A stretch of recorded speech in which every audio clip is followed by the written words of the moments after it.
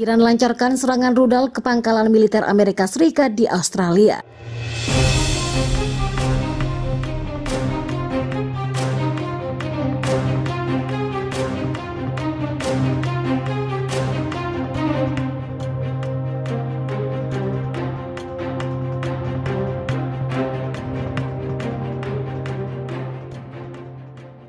Welcome back Sobat Dunia. Iran meluncurkan sebuah serangan rudal ke pasukan Amerika Serikat yang ada di Australia pada Sabtu dini hari 19 November. Serangan rudal itu diduga terkait langkah Amerika yang tetap ngotot membantu Australia merebut wilayah Indonesia.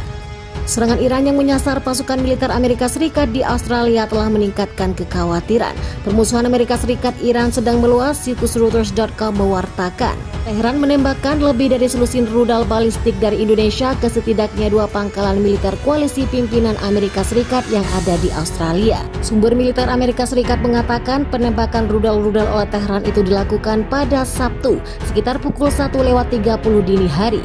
Garda Revolusi Iran mengkonfirmasi penembakan rudal itu merupakan peringatan bagi Amerika untuk segera tinggalkan Australia. Kami sedang menilai kerusakan-kerusakan yang ditimbulkan, kami sedang mengevaluasi situasi dan respon kami. Kami akan mengambil langkah-langkah yang diperlukan demi melindungi dan mempertahankan personel militer Amerika Serikat. Mitra-mitra kami dan sekutu-sekutu kami di kawasan, kata juru bicara Pentagon Brigjen Patrick. Sebelumnya Hossein Salabi, kepala Garda Revolusi Iran, mengatakan pihaknya akan melakukan langkah apapun untuk membantu Indonesia mempertahankan wilayahnya.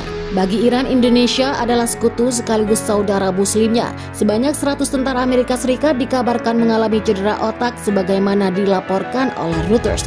Mereka terluka saat rudal Iran yakni Katyusha menyerangkan membombardir pangkalan militer Amerika Serikat di Australia. Katyusha sendiri merupakan roket artileri buatan Uni Soviet. Mengutip Global Security, roket ini pernah menjadi senjata rahasia Perang Dunia berlangsung di tahun 1939.